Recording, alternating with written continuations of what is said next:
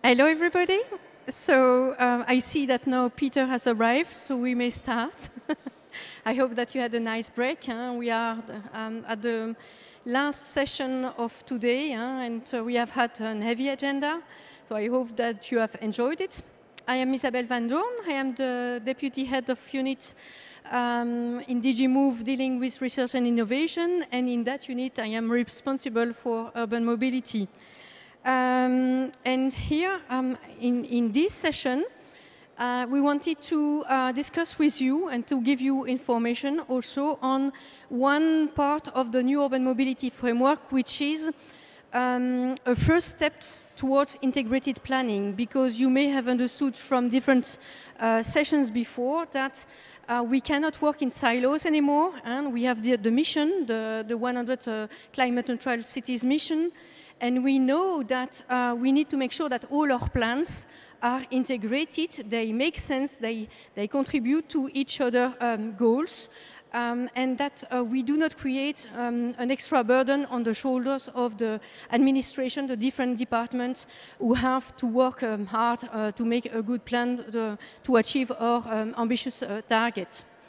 And in the new urban mobility framework that we have adopted last year, we have identified a need to cooperate more with the Covenant of Mayors, the European Covenant of Mayors, to see how we can further integrate our sustainable urban mobility planning approach with the SECAP approach, the energy and climate one. And this session will focus on that. So we have asked the Secretariat of the Covenant of Mayors to come and present the Covenant of Mayors and what they have done in that particular topic. And then we will have presentation from cities to share their own experience with this integration. So I would like to invite my panelists. First, Peter Stalens, Senior Project Coordinator and Team Leader of the Mobility Team in Eurocities. He will provide us with a presentation of the Covenant of Mayors, so the work of the Covenant of Mayors. The floor is yours. Thank you. Do you want? Yeah, I'll take yours. Yeah. Okay. Good afternoon, everyone. Maybe we start. Yes, with the Slido, very appropriately. So I see people are already responding. So at least two people.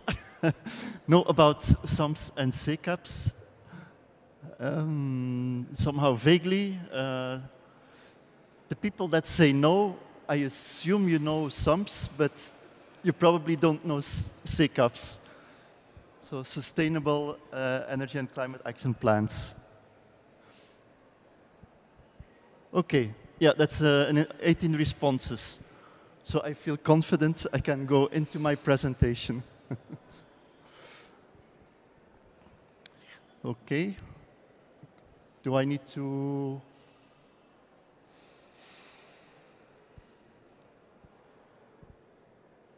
Good, thanks. Yeah, so as you can see from the bottom of the slide, my name is not Meline Gonzalez Piloyan. That was my colleague working at Eurocities on the Covenant of Mayors. She was supposed to do the presentation, but due to medical reasons, she could not make it. But I've presented Covenant of Mayors on previous occasions, so I think I should be capable of explaining. Good. So in a nutshell, Covenant of Mayors for Climate and Energy, so two important components, climate and energy. It groups 10,000 cities and towns that work on climate and energy action. It's a very citizen-oriented initiative, and the aim is to achieve, with these cities, climate neutrality as soon as possible, of course, but on the way to 2050. It's also about leaving no one behind. That's the concept of fair transition. And I think I brought that up during the Climate Neutral Cities debate this morning as well. So, and also relevant in the context of SAMS. So these plans need to be addressing the needs of everyone. They need to be inclusive and provide accessible options. So it's not an initiative that stands by itself, so it's EU funded, but it's linked to European and international agreements on climate and energy. There's of course the Paris Agreement and the 2030 Agenda for Sustainable Development. At European level, we have the Clean Energy for All package, the EU adaptation strategy, strategies on long-term emission reduction, Europe on the Move, and the Clean Mobility Package. And there are, well, actually quite some related initiatives like the European Green Deal, with the aim to become climate neutral by 2050. And very important, the Sustainable and Smart Mobility Strategy as well. So basically what the Covenant of Mayors tries to achieve is to accelerate decarbonization, improve climate resilience, and alleviate energy poverty. Just to give you a bit of the timeline, so Covenant of Mayors started in 2008. The aim was then to reduce greenhouse gas emissions by 20% by 2020. In 2014, the concept of climate adaptation was included. It's not a concept that we don't know within the transport community. We talk a lot about transport resilience, and that's also linked to the aspect of climate adaptation. In 2015, the commitment from the signatories of the Covenant of Mayors was actually increased. So the idea was to reduce greenhouse gas emissions by 40% by 2030. Apart from adaptation, also the dimension of energy poverty was added. So you can see that the ambitions, the objectives are expanding, and it's quite a dynamic developing initiative.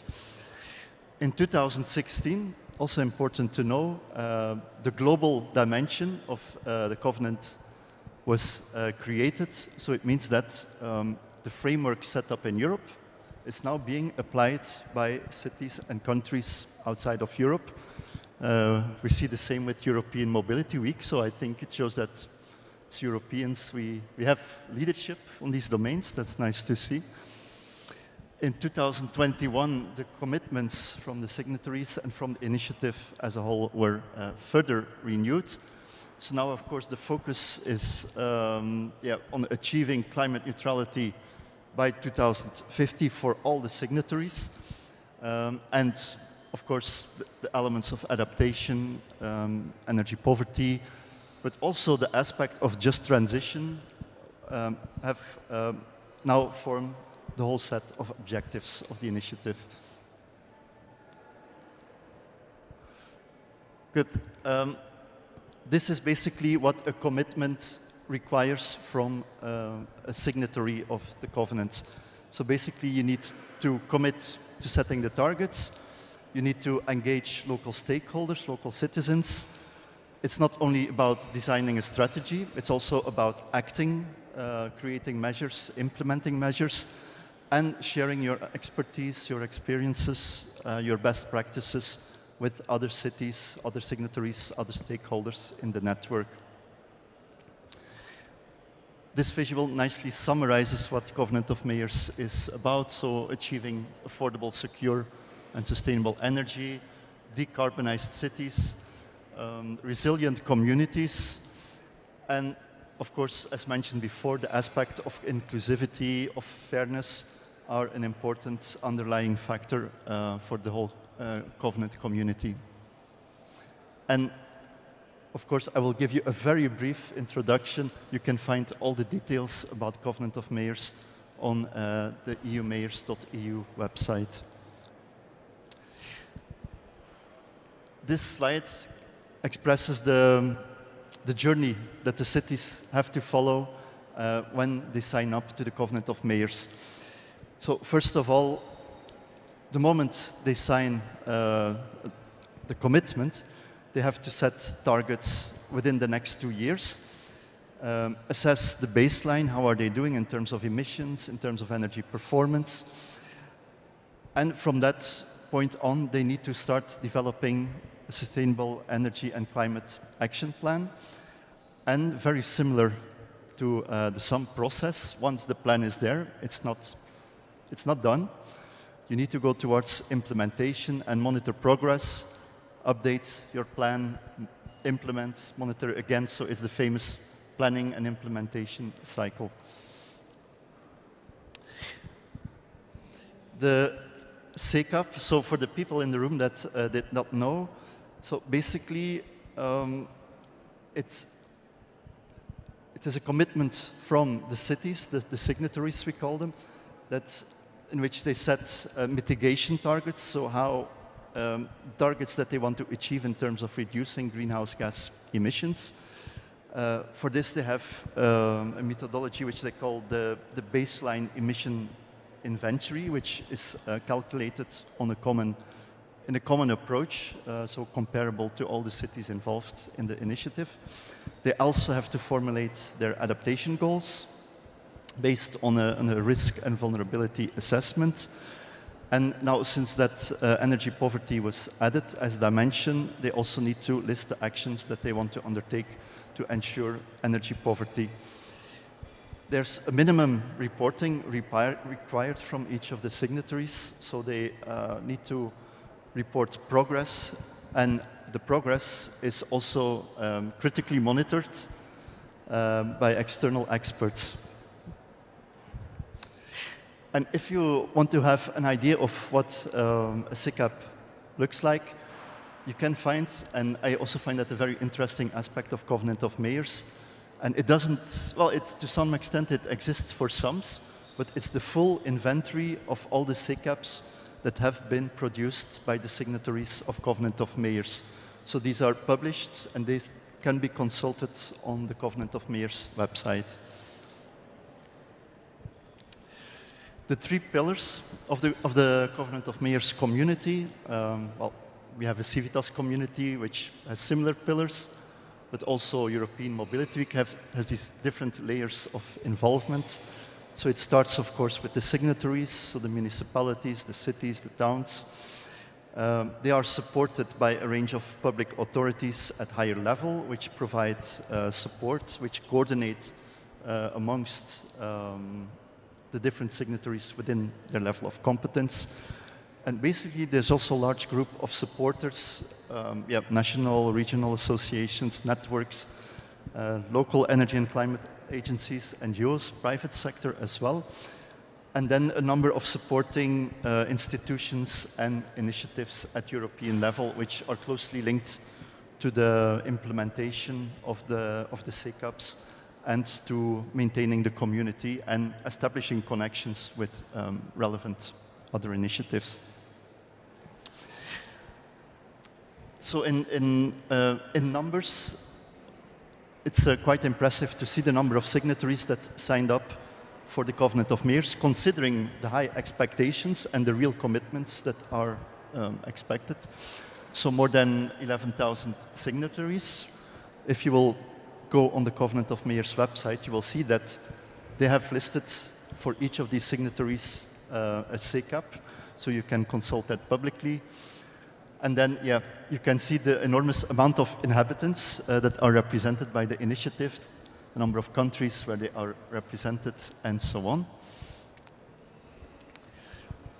Recently, of course, there was a kind of change in terms of priorities. The Repower EU package was of course, a very strategic moment for the Covenant of Mayors community to understand, like, how can we speed up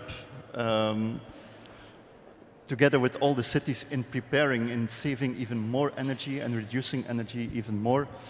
There's a Covenant of Mayors board which consists of local mayors. They provide more policy inputs and feedback. They responded to the package. And they also provided input for cities and also for the institutions on how to get the Repower EU package delivered and what cities can do at short notice to really prepare literally for the upcoming winter and help them to reduce emissions and energy consumption. This initiative is called the City's Energy Savings Sprint. If you will go on the Covenant of Mayors website, you can see that it also includes a very interesting list of immediate, urgent measures that cities can apply, also in terms of transport, for example. Again, it's about avoiding transport where it's not needed. It's about making the sustainable modes more accessible, more affordable in the short term, creating more opportunities for cycling and walking. We have seen with Corona that was actually possible, and many cities did that. So if you go back home and you want to consider what measures could be taken at short notice to save energy at the local level, you can find them in this Saving Sprint toolkit.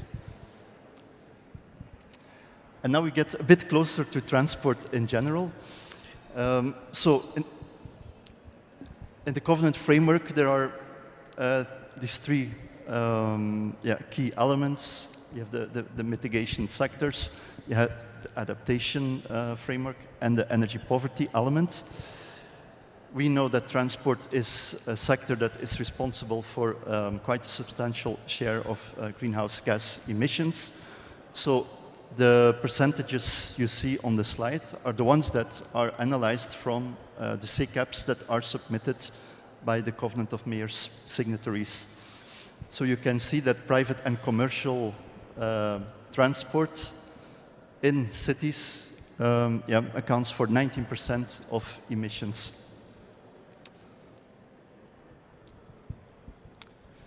So what are we doing to bring the Civitas and the Covenant of Mayors community closer? So at Eurocities, we are a transversal network. We not only work on mobility, although that's a very nice topic to work on, but so also on energy, on climate, digitalization, social inclusion. We try to bring these elements together.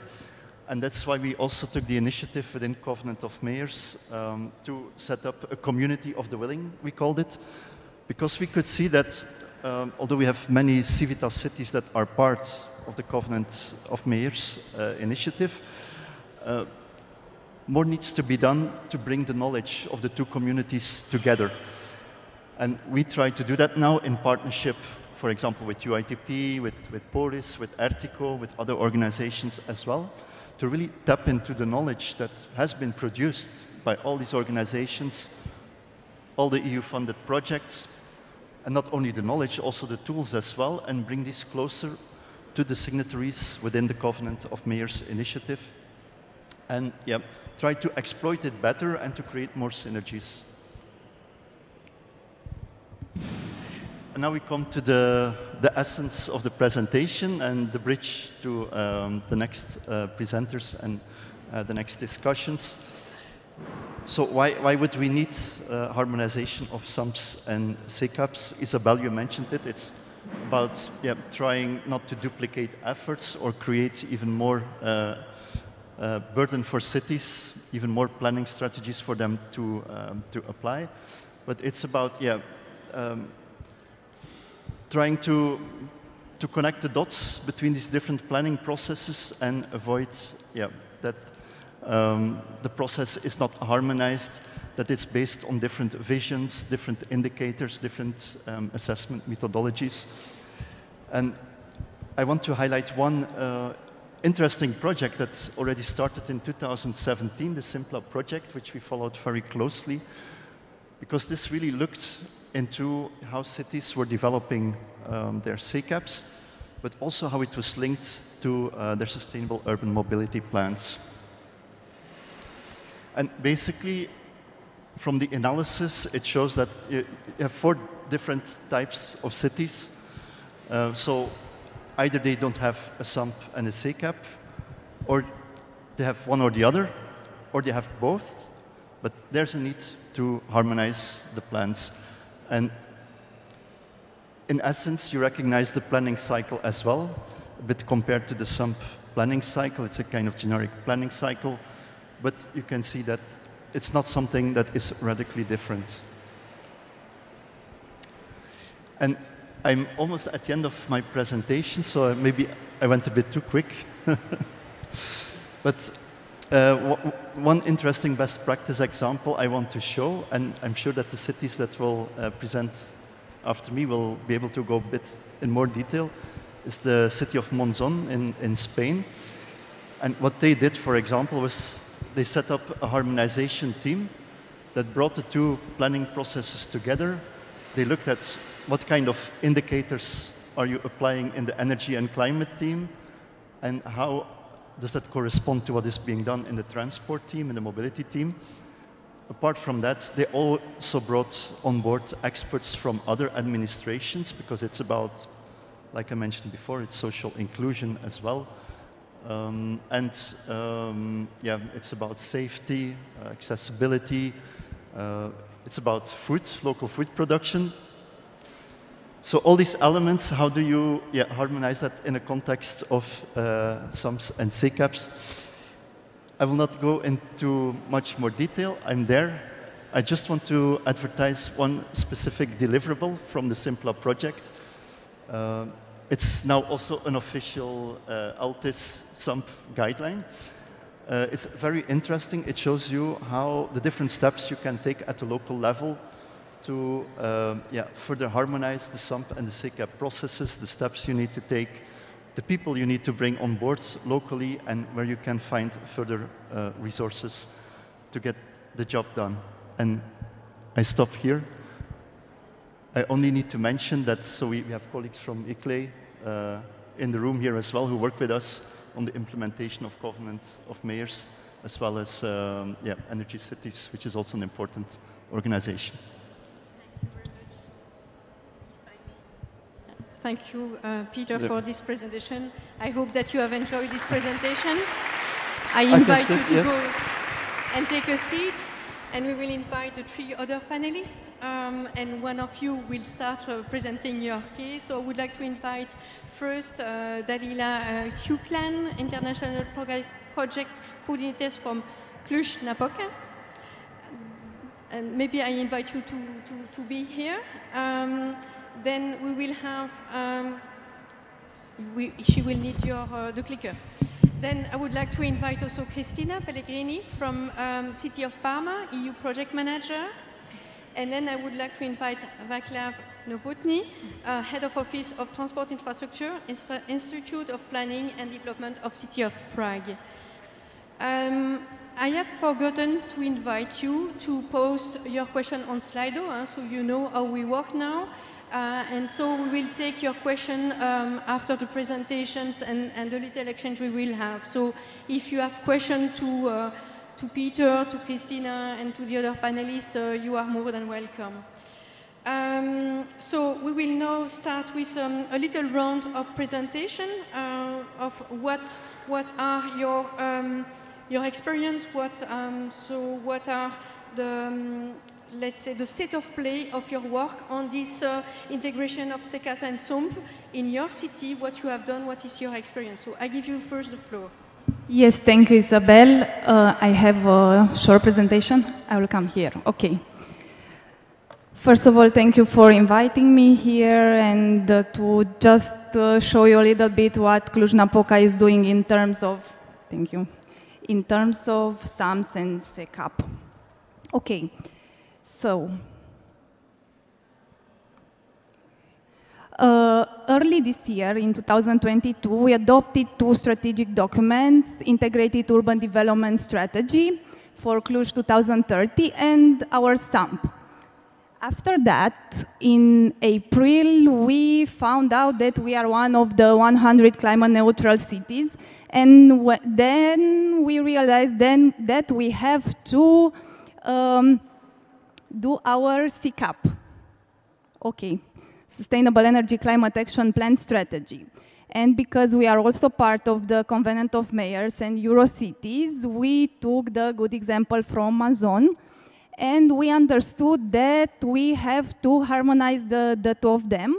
And in terms of priority projects, in terms of accessibility, energy, mobility, you can find chapters in our CCAP about that you can find in our SAMP. So we try to harmonize them, of course, with a team of experts from the technical university, from the local ecosystem, from the administration. Okay, I will tell you in short lines a little bit about our goals by 2030. We plan to have 190 hectares new green spaces, to plant 100,000 trees, to install, and we started the process, to install networks of sensors and stations for measuring air, water, and soil quality. And this is one important project for us, 74 kilometers blue-green corridor of sustainable mobility on the bank of the main river of the city. It will cover 4 communes in the Cluj metropolitan area. You can find these projects in all our strategic documents, and it's a really important one. We have a walkable city investment program. We invested more than 100 million euro and all our European money.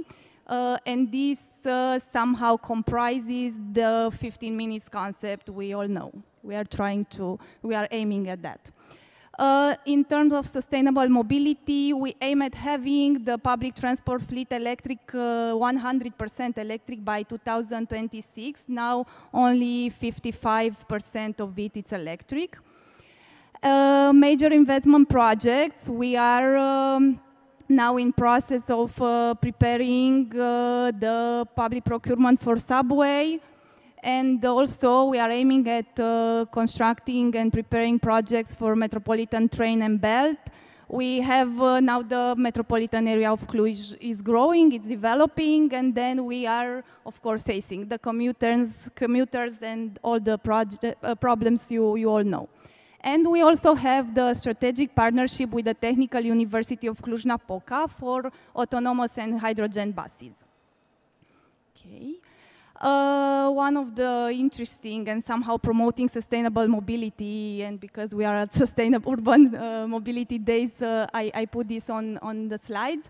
It's our initiative Green Friday, free public transport on Fridays. We are trying to encourage people to use public transport, alternative modes of transport.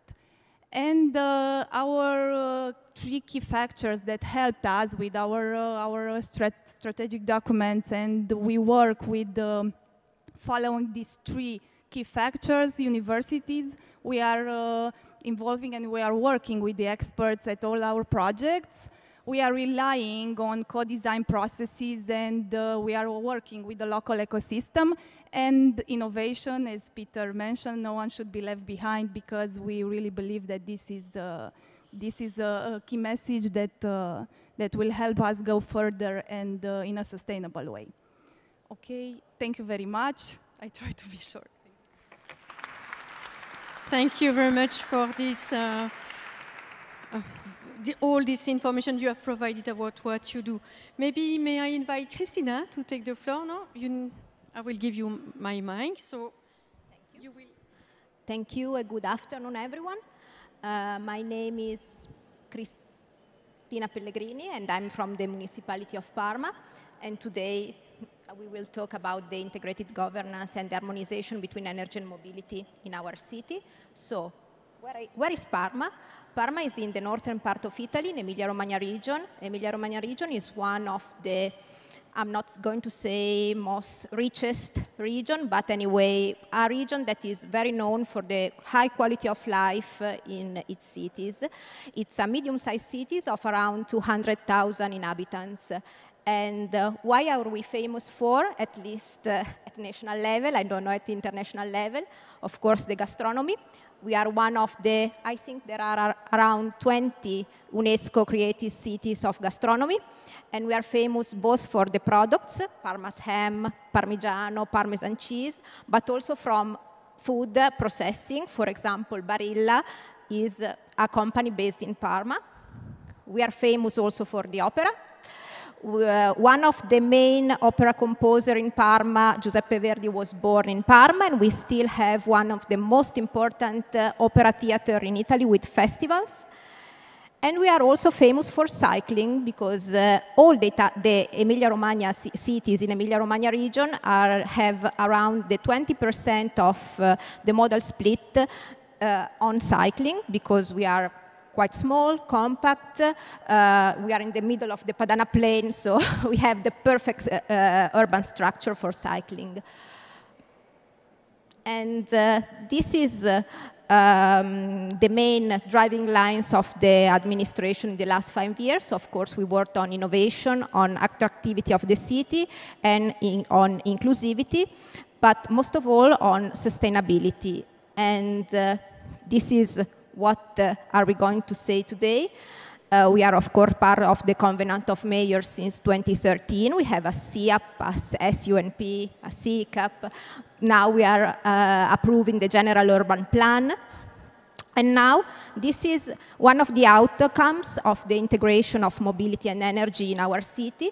As you can see, the governmental administration, the governance is divided into 4 main areas, and one is the Parma City of the Future, with encompass departments like mobility, energy, environment, and digital transition. And this is the end, and later on I will talk more about how we arrived to this result. Thank you. Thank you.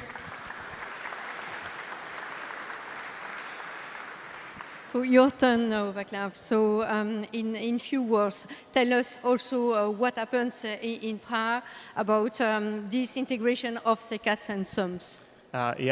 In Prague we have also 2 documents separate, but the first one was mobility plan, which was approved in 2019, and now we have also SECAP from 2021. Around these days, we try to update our mobility plan with the thoughts from the SECAP, and the continuity is secured by the same people or some of same people from the work groups, because both mobility plan and SECAP was elaborated by the city, by the work group of the city, members from some organizations on city and city hall and so on, but led by external project manager. But some people are the same, so there is a continuity between these 2 documents. Our SECAP ensure some measures from the mobility plan and add some details to some specific tasks, like, for example, electrification of the mobility sector. So in SECAP we have much more information about chargers for cars, and also bus fleet electrification. So now we try to put it back to the mobility plan, I hope next year, but we have election this week, so we'll see the result. Thank you. I see, Dalila, that you were nodding. So you also have the same kind of activities for the charging infrastructure in Cluj-Napoca? Or can you share a bit more about this? Yes, that's why I was nodding. Yeah, we have also this kind of activities, and we aim, as I told you, the electric dimension is really important for us. And yes, we have now 40 electric stations for cars, and we are constructing more, and of course for e-scooters. We were also the first city in Romania that had regulations for e-scooters, so we prepared somehow the ground for this. Okay, thank you. I understand from the presentation that you are trying to bring the different departments together. It was clear from your presentation, Christina. Can you share already some experience about this grouping of departments? Yes. It's okay. It's okay. We did it with the Simpla project that Peter mentioned before. We were one of the cities involved in this project. This project was founded by the European Commission, Horizon 2020, and was led by an Italian research center, Area Science Park Trieste. We were one of the Italian cities involved, and we have been assisted, thanks to the project, by a consultant, an expert, who led and helped us in all the process, because it took 8 months, I think, to do all the steps of the process that you are able to read on the different guidelines. I think to add to what Peter said, the website is still live. So you can find the guideline Peter mentioned, but a lot of other material also in different languages. Anyway, we had the help of an expert to do all the steps. For example, to have the political commitment, to get also the possibility of creating this interdepartmental group, mobility and energy, to how to involve the stakeholders, because of course the CEAP and the SUMP had their own participation processes, but it was necessary to do something together, and also how to involve all the different people and experts also outside the municipality. At the end of this process, we had an harmonization report with some advices. I wrote down all that we did wrong so that you can be inspired from our mistakes. Anyway, the suggestion was, of course, to have a harmonization of the vision, because as you have seen before, the CEAP was approved in 2013 and the SUMP in 2017. So each one contained a vision, which was slightly or not so slightly different. They also suggested us to work on monitoring, because that was the weakest point, at least for us, because both plans has its own monitoring, its own methodology. The CEAP follows the covenant, the SUMP has another kind of monitoring. So harmonizing also the indicator is very important, and also harmonizing the years. We didn't notice that, but also harmonizing the years of the monitoring is very important, because otherwise you cannot compare anything. And most important, you have to harmonize the projects, because otherwise it's quite difficult. For example, our CEAP, which was approved before the SUMP, didn't take notice about electric mobility, which we know that has a lot of consequences also on energy. And in our CEAP it was not contained. So we didn't have anything in our CEAP also on mobility, active mobility, and also on car sharing and bike sharing, that also have an direct and also indirect consequences on energy.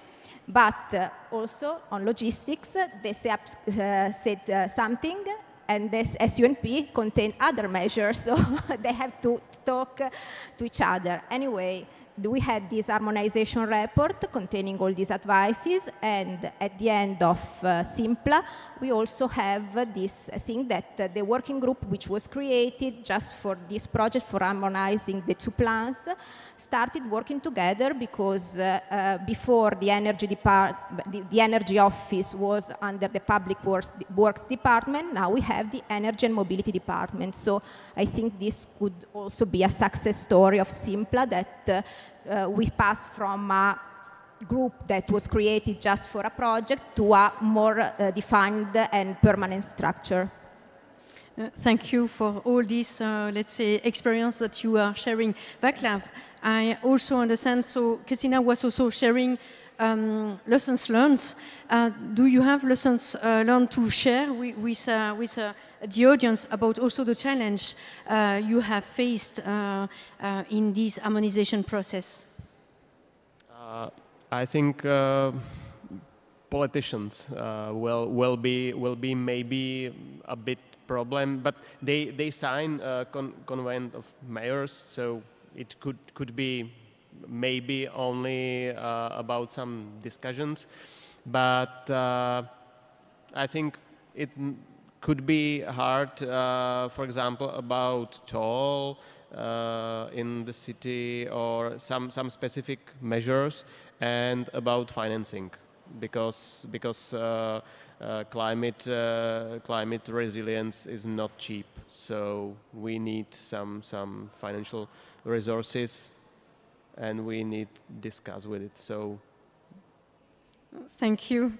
Maybe going a bit forward now. So we have talked already a lot about the mission during the Urban Mobility Days. You are members of one of the, let's say, 100 climate neutral mission cities. I don't know how to place the words. So we will not only do an integration between SECAP and SUMP, and we are going further, and you will have to build contracts. So how do you see the interaction, and how do you see the path towards this integrated approach? We are starting to work on this in these days because, as you know, the European Commission selected the city in April, and now it's time to really start the work ahead. Yes, as you have said, we are not just talking about integration between two planning instruments, but we are talking about a wider integration because we will have to sign a climate city contract with the European Commission, and together with this contract we will have to do another plan, of course, a climate action plan. And this will be quite important, and I think also a bit difficult, because we have all these plans, and every of this plan is saying something, but it's not enough. So we will have to do this action plan, containing measures on energy, mobility, environment, and digital transition, so ICT, and we will have to combine everything together.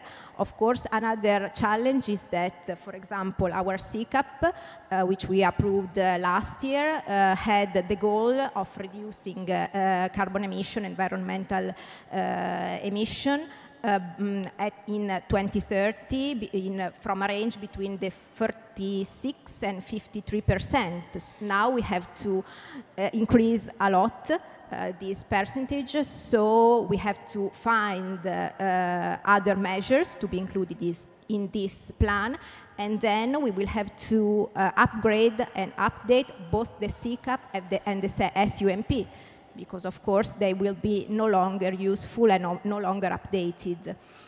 All this integration will also, of the plans, we will have to work also on the integrated governance, not only at internal level. We are forming right now a working group with people and staff from all these departments. And by now it will be this way, but in a year maybe there will be another department containing all these different offices, because if we want to reach climate neutrality, maybe there is the need of a climate neutrality office. We don't know at the moment, but it is something that we will find out in 1 year.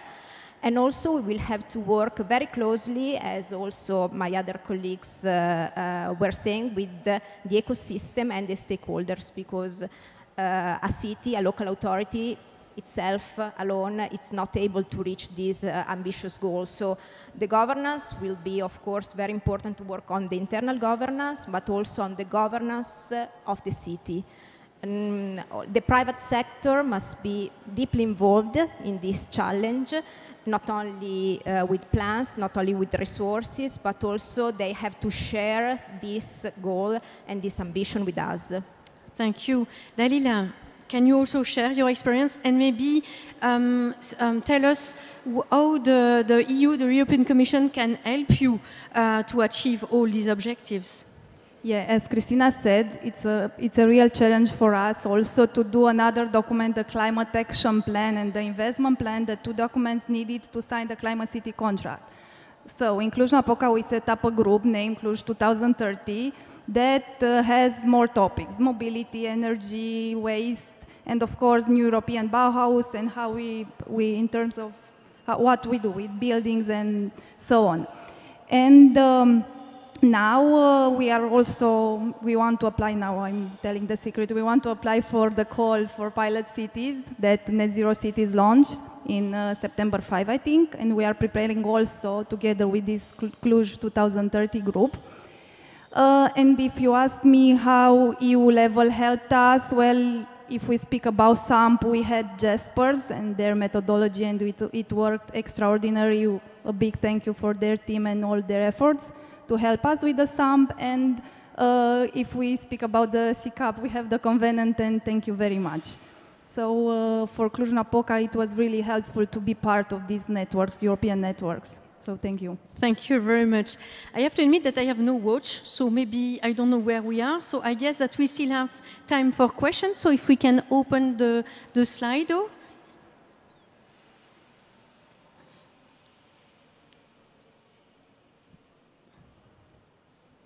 Sorry to surprise you. Okay. Are you able to read the question, dear panelists? We have one first question. What is your vision on the type of energy used for transport on the path to become climate neutral? Should we rely on electricity? Do you, one of you, take the question? Well, for my experience and what is happening now, relying only on one form is wrong.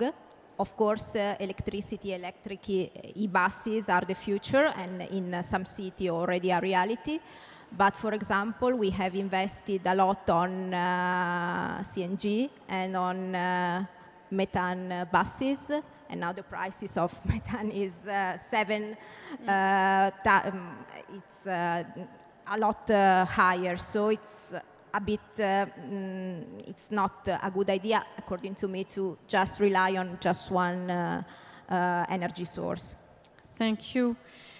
Can I ask, can I take another question? So I saw the question from Ivo. Is the creation of the documents, do we involve the citizens, and how do we do that? I was precisely looking at the question. Yes, in Cluj-Napoca we are involving citizens because we have the Civic Imagination and Innovation Center. It's CIIC, it's a place where we debate projects, initiatives. Since 2017, when we opened this CIIC, we had more than 40 debates, and we had also debates on how we elaborate and what we will have in our integrated urban development plan. We had public debates with the citizen and the experts and representatives from public administration about the elaboration of SAMP. So yes, we involve, in Cluj-Napoca, we involve the citizens. We have this participatory tool, if you want to name it like that. It's a forum where we meet and discuss with the citizens. We launch public invitations on a topic, and we say the next Monday at that hour we meet and discuss, and we are taking into consideration their opinions. Yes, since 2017. Vaclav, do you have something to share on the two questions we have had? Yeah, I'm interested in the question about the competing logistic operators. Super. Because I think it's only the way it's have to some regulations for the city, because it's only the way how to speak with every of them, and how to have logistic service, let's say, more expensive, because today it's cheap, and the cheapest way is to have van with combustion engine. So only the way is to have some regulations in the city which take everybody to one round table, in my opinion. So. Okay. I see that there is another question for you. Climate resilience requires money, effort, skills. but comparing to rebalancing damages caused by climate change, it is quite low? No.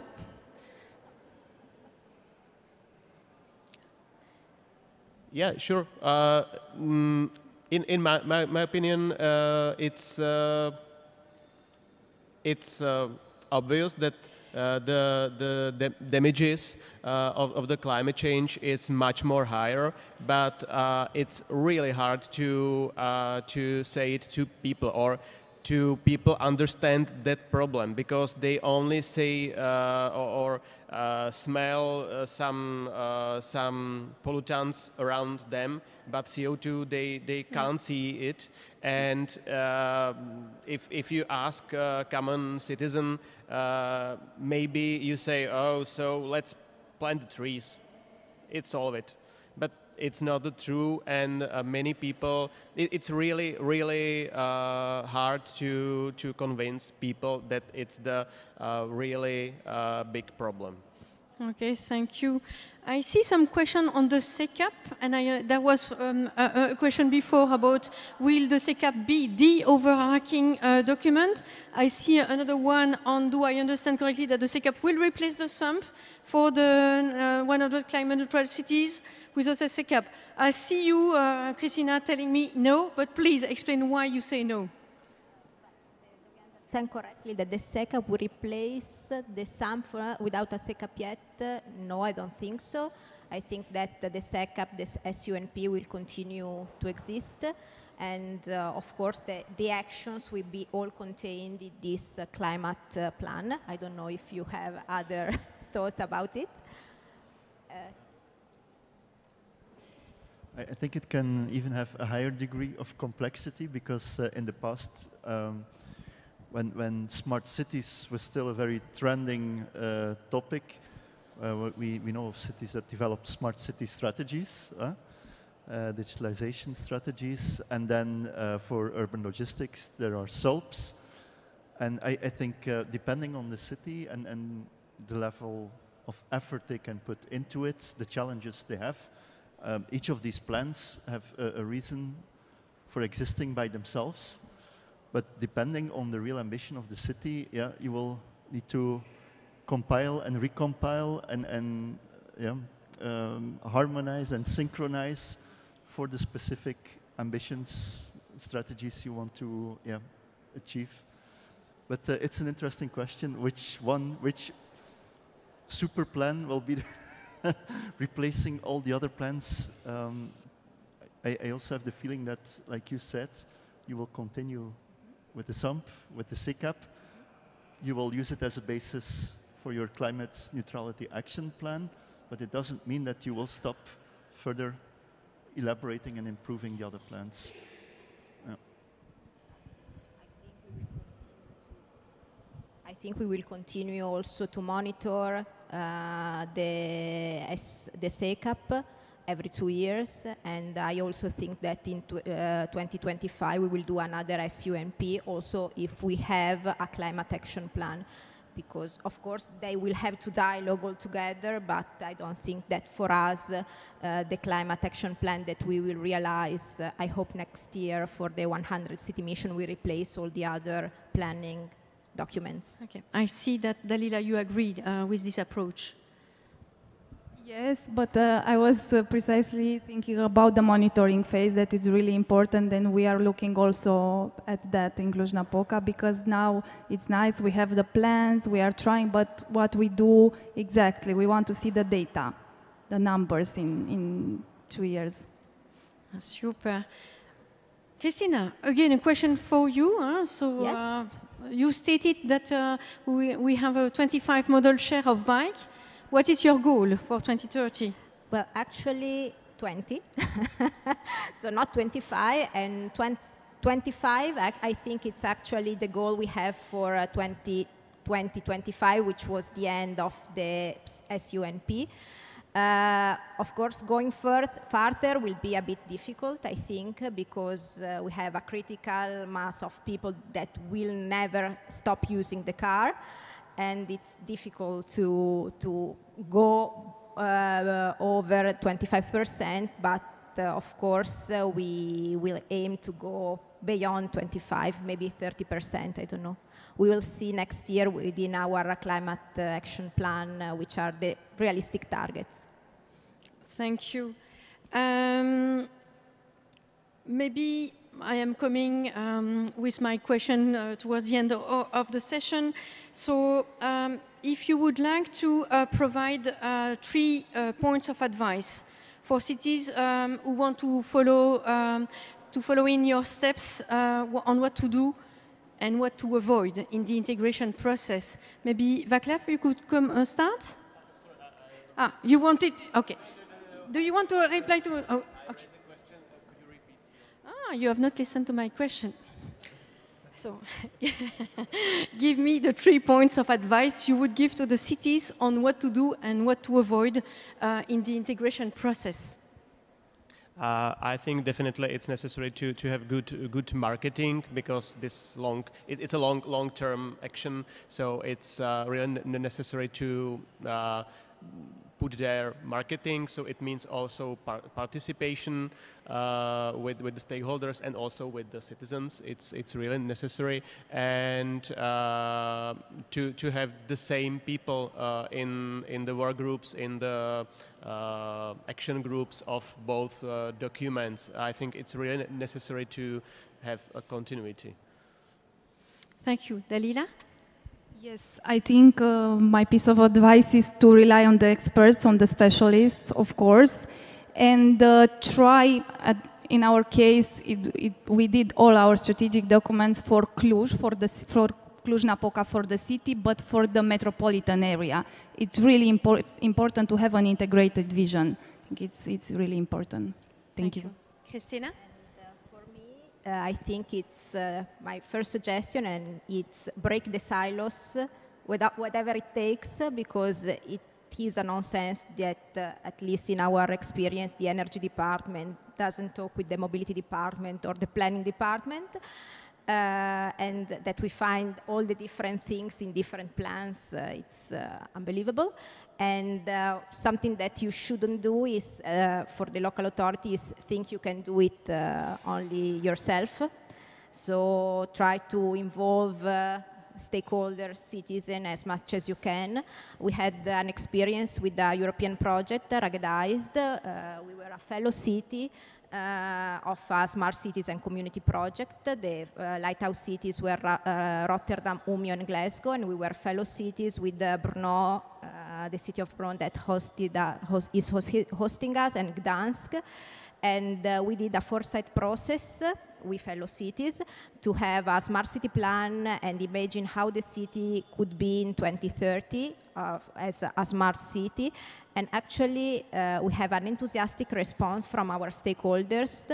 All the workshops were attended from dozen and a lot of different companies and research centers. We signed a smart city protocol with more than 40 entities. So stakeholders are ready to cooperate. They were enthusiastic that a public administration started this kind of process with a real participation process. So don't be afraid, try. And I think that this is the moment that everyone is willing to come on board on climate issues. Thank you. I have given the floor to the online questions, so maybe if the audience has no questions to the panelists, so it is the time for you to do it. Oh, you are all tired? Thank you. You saved my life. Wait. Oh, okay, that's okay. It's a simple question. When you are doing the integration process and more actors are like being part of the process for SEIP or SAMP, are you not afraid that it's taking much more longer time to actually implement it? Or have you maybe built up new communication strategies or communication skills or something like this? Yeah, thank you. It's a question to all.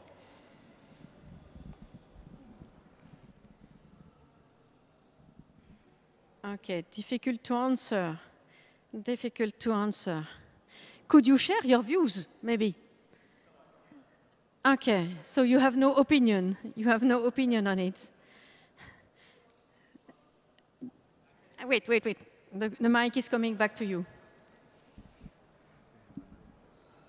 Well, I know that in Berlin is something that it's taking a lot of time when a lot of authorities have to talk to each other, and it's also like a human problem, like human resources problem. And yeah, this is when they hear the word of integration of more authorities, then it's like half of a heart attack when they have to wait for an answer and so on. But what I understand from for example, let's say the example of Cristina of Parma, they have brought all of them together in a one department with the same boss. I think that it helps. That's my personal view.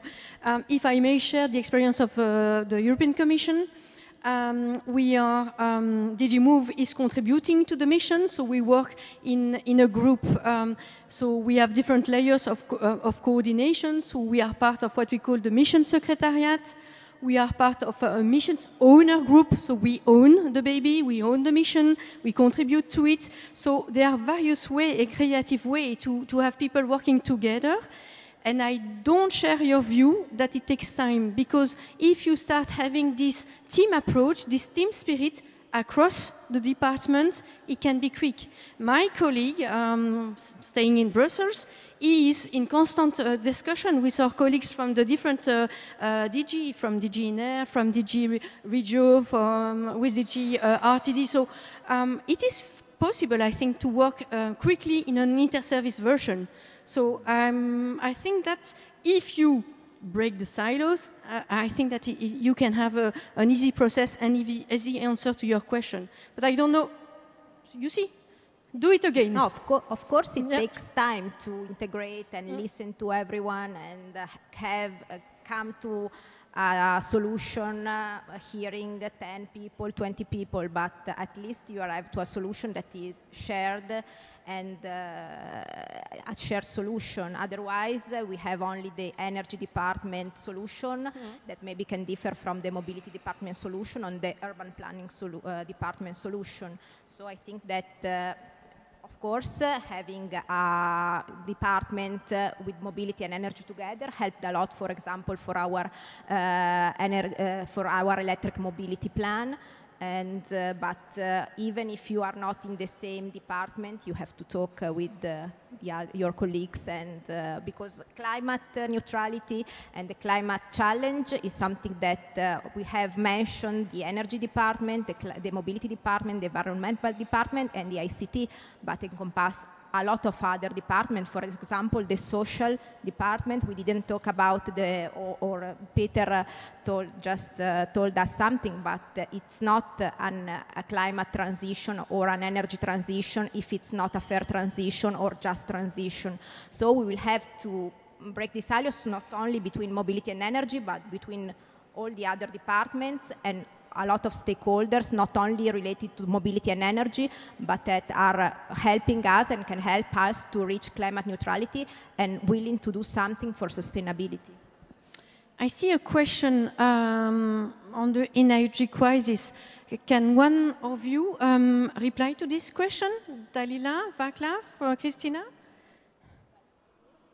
Because our mobility agency told us that they will have to pay 7 times more for the fuel for the buses. So of course the current energy crisis will create some setbacks in our goals, but we will have to cope it and hope that it lasts not too much. Dalila, you wanted to add something?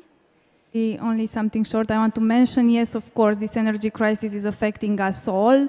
And today, when it's the International Day of Peace, we shouldn't be talking about war at all, like never. Thank you.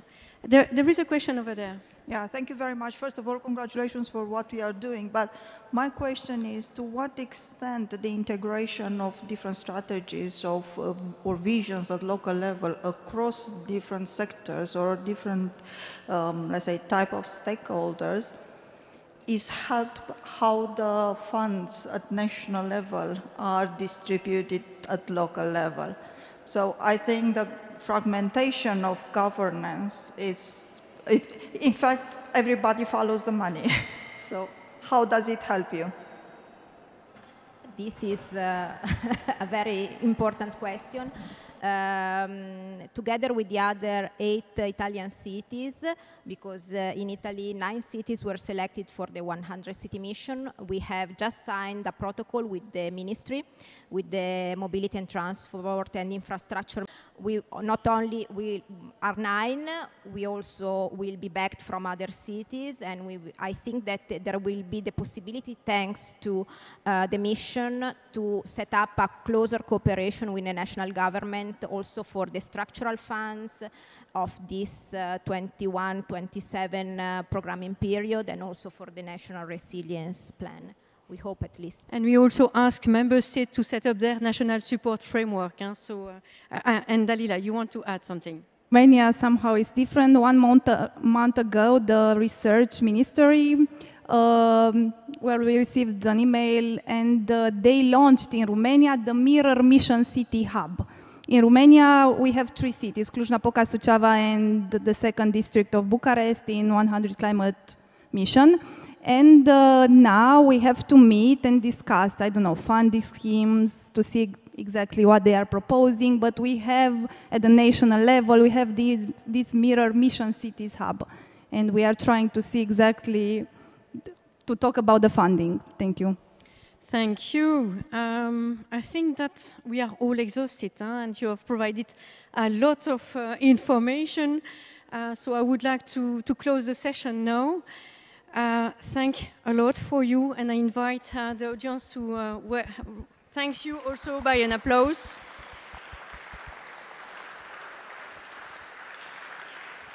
I will not dare summarizing what I have learned. I have learned a lot, so I hope that you also learned a lot. And so with this, I would like to close the session and thank you for your attendance until the end of the day. Enjoy your evening in Brno.